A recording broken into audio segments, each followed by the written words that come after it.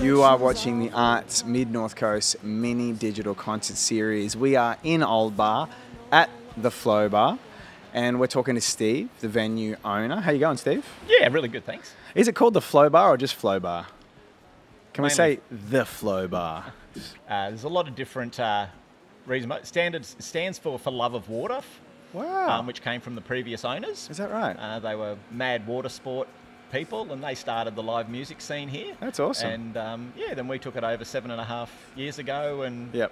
mainly because of the live music side of the business. Yeah. And really wanted to see where we could take that. Yeah, well, you've got an amazing space. We've just taken a bit of a tour upstairs. We looked at all these ridiculously beautiful rooms with like music decor and arty artists all over the walls. And downstairs, I saw those old-time radios. Obviously, music's a massive part of this venue. What does it mean to you to be able to put on live music, especially some of the stuff that you're having where it's original music, it's local, all that kind of stuff?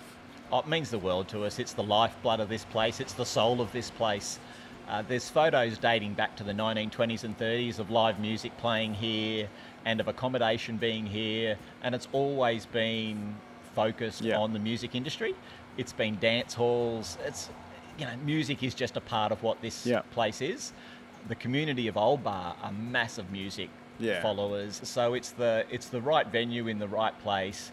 And we just wanted to create a venue that didn't have pokies, that didn't have sport and TAB gambling, and demonstrate that you can actually have a pure arts-focused business and survive. And I suppose the fact that we're still here 7.5 years on is testament that you can provide that sort of culture for the musicians and the artists across Australia and the world to come and play here. 100%. And you've obviously got the ingredients right, like live music, good food, incredible rooms and accommodation.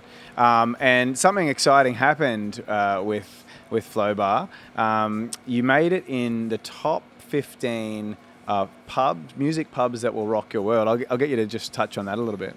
Yeah, there was a worldwide study done by uprocks.com from San Francisco in the States, and we didn't know a lot about what they were doing. They came and visited and we took them through. They stayed here, they witnessed a few concerts, and then 3 months later the article came out, the top 15 music hotels in the world, on the planet to rock your world.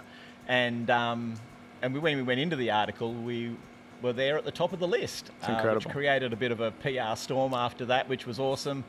But the big takeout for us was in looking through the 15 hotels that were named within the top 15, just to be a part of those iconic hotels that have been around for 30, 40, 50 years and iconic to music around the world, even to be in the same company, and that was a complete honour.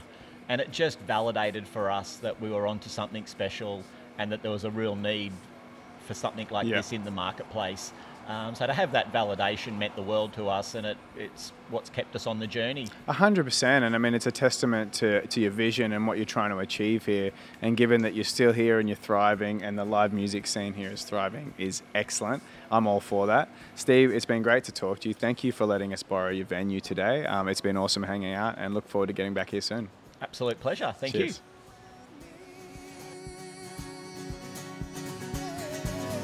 Another word, another page, another night, another day, another thought, another place where it always feels the same. In the light now I can see